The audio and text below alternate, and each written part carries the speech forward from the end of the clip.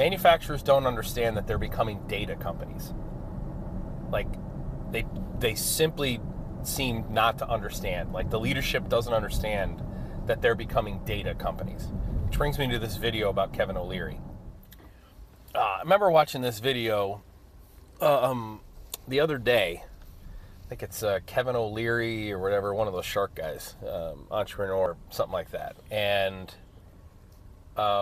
this video popped up in my feed the other day, and I had never seen it before. I think it was yesterday.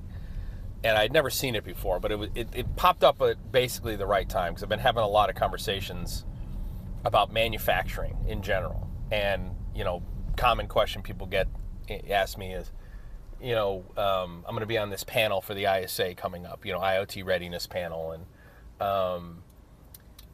And in one of my pre-calls, someone had asked me, this question came up twice. I was consulting for a venture capital firm earlier this week, and the question came up, same question came up in the pre-call, in the pre-prep call for ISA, which was, what's the biggest thing that manufacturers don't understand about Industry 4.0 or the Industrial Internet of Things and its impact or implications for their business? And that's an easy question to answer, okay? And the answer is that manufacturers don't understand that they're becoming data companies. Like, they simply seem not to understand. Like, the leadership doesn't understand that they're becoming data companies. Which brings me to this video about Kevin O'Leary. I had answered that question twice, okay? And consulting for this VC group, and then, in the pre-call for this ISA session that I'm gonna be sitting in on. And then this video pops up, and I'll have Zach link the video to, I think it's a short or something. But O'Leary talks about how his son was interning at Tesla. His son asked his dad, hey, are you invested in Tesla at all? And O'Leary basically says, no, that's fucking crazy. There's nothing about Tesla that makes me think that they're, he believes their stock price is overpriced. It doesn't make any sense. And his son said, and O'Leary made the comment about manufacturing.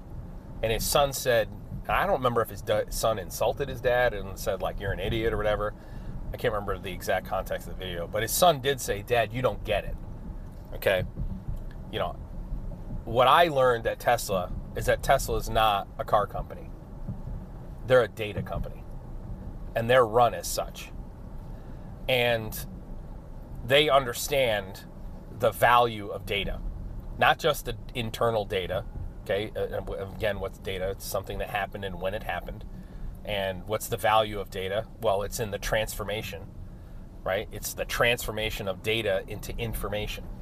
And information is something you can make decisions with. Either human beings or other programs can make decisions with, right? If you look at the best companies in the world, they all understand that data, the collection of data, the normalization of data, the transformation of data into information to make better decisions is the future of their organization, future of their business.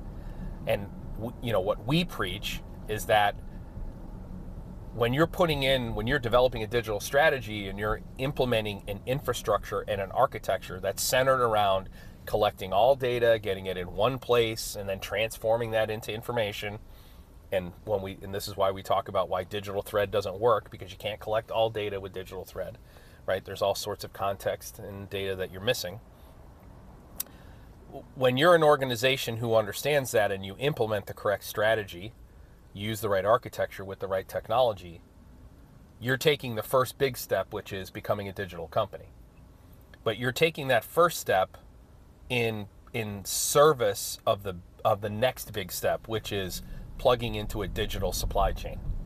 Okay, taking your digital business and plugging it into a digital supply chain.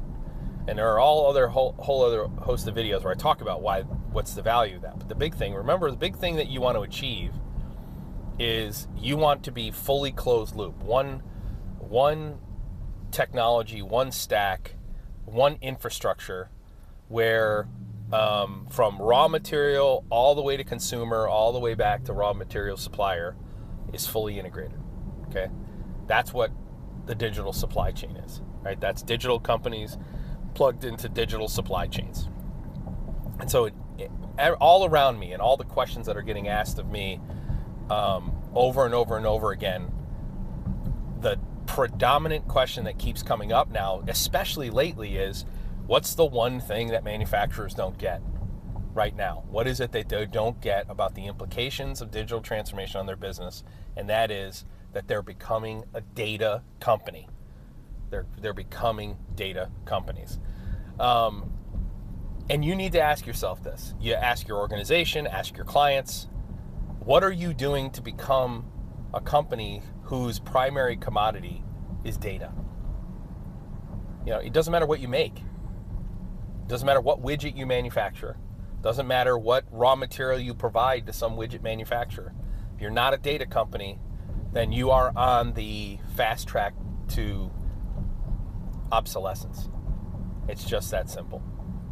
All right, Sunday morning, you know, the quick little spiel here. Sunday morning, you know, the work never ends. I'm heading to the office. I've got a meeting with the executive leadership at noon to finalize a couple of strategies to answer some questions for some clients of ours who are having some challenges with internal resistance or internal buy-in on architecture and strategy. Par for the course, happens all the time. Hopefully your Sunday is a little more relaxing than mine, but if you are working, let's hope that you kick ass and take names. Please remember to like, subscribe, share the video with whoever would benefit from it, and we'll see you in the next one.